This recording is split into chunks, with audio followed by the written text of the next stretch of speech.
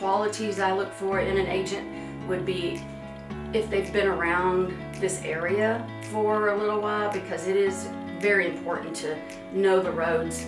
One road turns into another. People call the office and, oh, I just drove by your sign, but I don't know what road I was on. There's so many times that we can figure it out just by figuring out where they were to begin with. So you need to know the area.